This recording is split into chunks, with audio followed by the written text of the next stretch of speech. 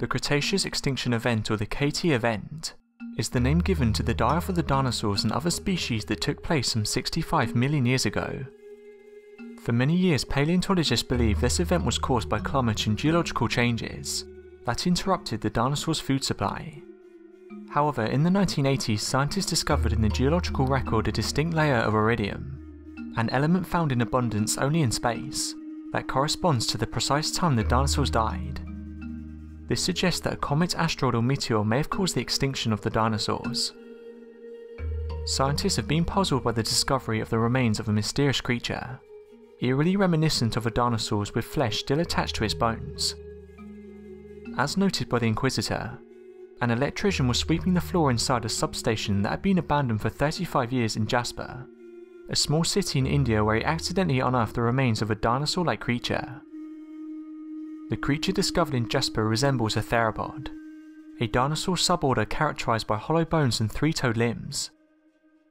Aaron Kummer, a paleontology student at Delhi University, said the following: "Non-avian dinosaurs may have been extinct for the past 65 million years, but it does resemble a theropod, a suborder of dinosaurs which include bipedal carnivores. Theropods were ancestrally carnivores, although a number of theropod groups evolved to become herbivores, omnivores and insectivores. Theropods first appeared during the Carnian age of the late Triassic period 231 million years ago. The puzzling thing here is that a dinosaur skeleton cannot be in such a good state of conservation after millions of years without fossilization.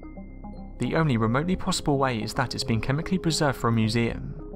But if that's the case, how did it end up where it's been found? Among speculations, it's been suggested that the creature may have been a fetus of a genetically modified animal.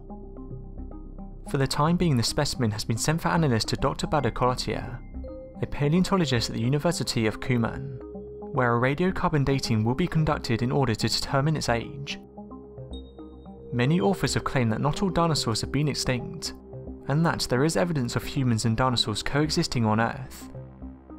One of the best pieces of evidence of humans coexisting with dinosaurs can allegedly be found on an ancient Cambodian temple, which we covered in a previous video.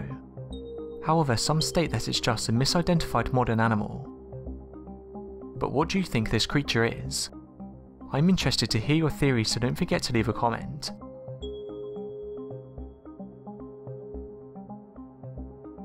Thanks for watching, and don't forget to subscribe for more countdown videos.